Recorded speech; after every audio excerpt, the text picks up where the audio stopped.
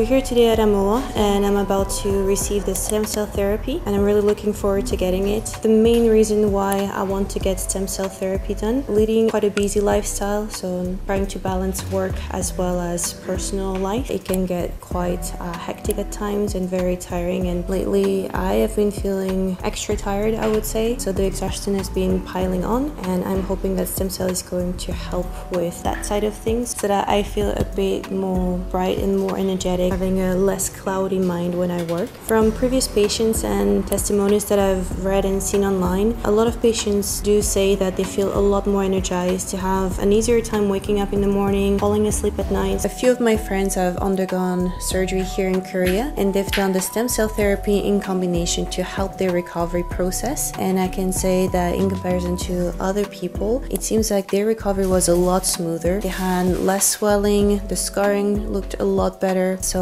I'm hoping that this will be really effective for me as well, not for surgery recovery purposes, but just to boost up my energy levels.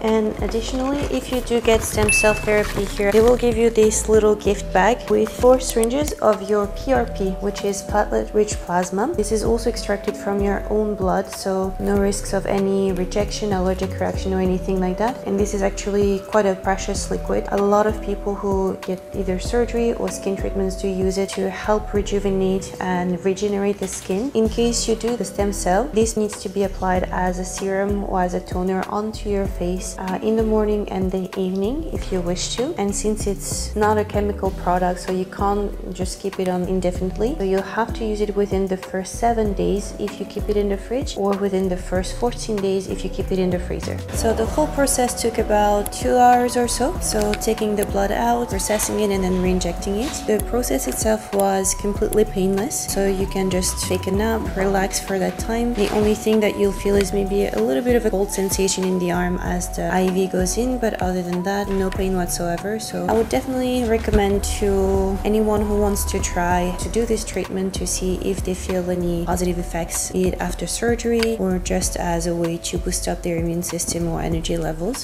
So definitely give it a go.